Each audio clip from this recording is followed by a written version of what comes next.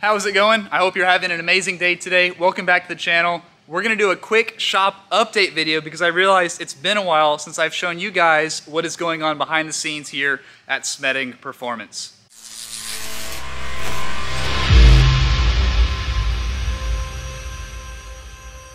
We have been in 8-stack mode for the last couple weeks. I actually have another 8-stack leaving today right here. This is going to a customer in Arizona, but I have a second 8-stack that has not been sold.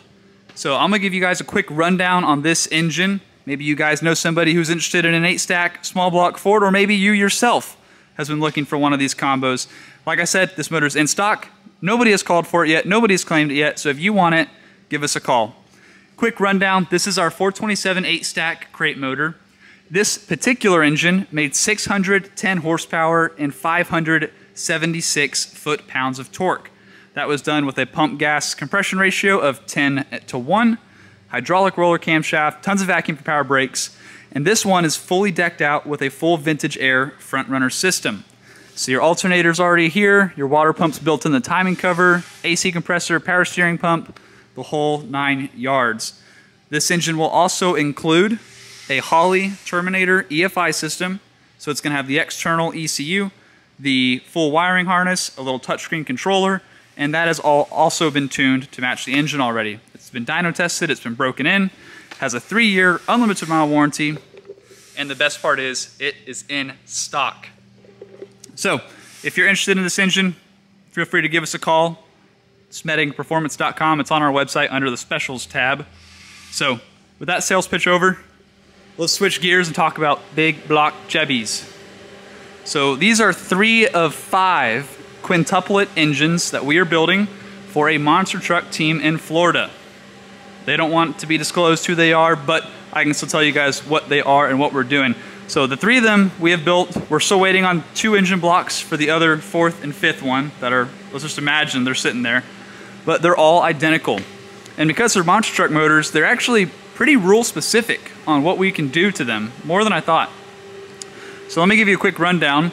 These use a Dart Big M engine block with billet steel main caps and 905 lifter bores. So we make the lifter bore a little bit bigger. We go from the Chevrolet to the Chrysler diameter, which gives us a larger wheel, a bigger axle, stronger parts because they run a pretty heavy solid roller valve spring. The actual cubic inch has to be 540, and so these engines are 4.5 inch bore with a 4¼ inch center counterweighted crankshaft. So it's got center counterweights to give the crankshaft more stability and more strength at higher RPM when these engines are full song. They're all going to run a 1071 blower that is actually a slightly lower helix than what modern blowers are using, again, rules. They are 12:1 compression, solid roller of course, and they're going to run on methanol fuel.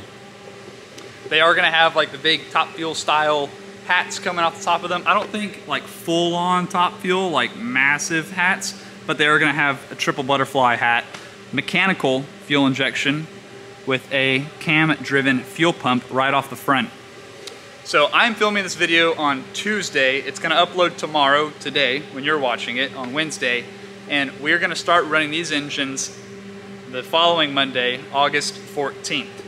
So their tuner is going to come in. He's going to show me the ropes of how these motors run, and we're going to run all 3 of these together, and then when we have the 4th and the 5th one built, we can obviously knock them out on our own since they are providing the fuel system. And they're all quintuplets, same cam, same compression, same cylinder head, you name it.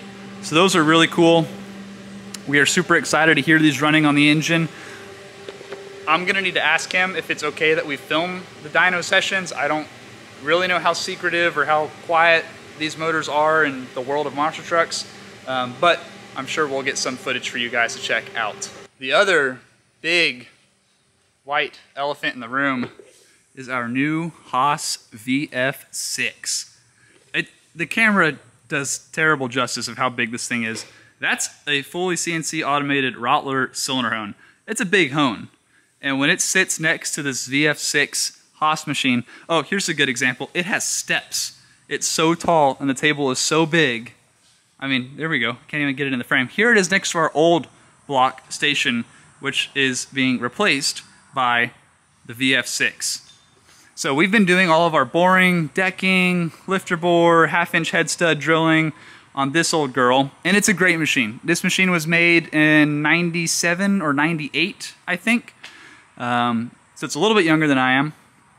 And it's a really good machine, but it's kind of limited on what you can do. It's great for block machining and for surfacing and blueprinting, but the potential with this is practically unlimited.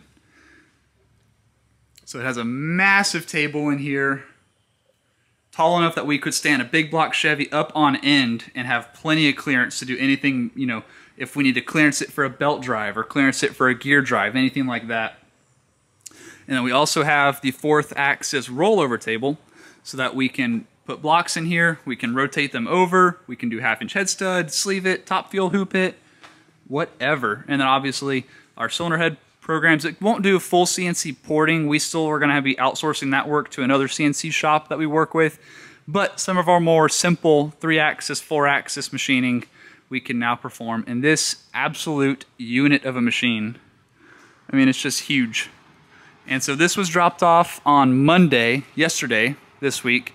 And I think next Monday, Haas is going to come out. They're going to wire it for us. They're going to set it up, make sure all the fluids are good, make sure everything's level, make sure it's working as it's supposed to be. And then we can start having some fun with it. Immediately, we're going to program it to cut some cylinder head tasks because we just got a bunch, basically a full container of cylinder heads that we need to do a bunch of machining on. And then after that, we'll start programming in some more intricate block programs as well as exploring options. I mean, it's a CNC machine. We can make whatever we want to. Billet intakes, billet valve covers, timing covers, rear covers. I mean, it goes on and on and on. So I am super happy for the potential that this machine is going to give us to literally make whatever we want to.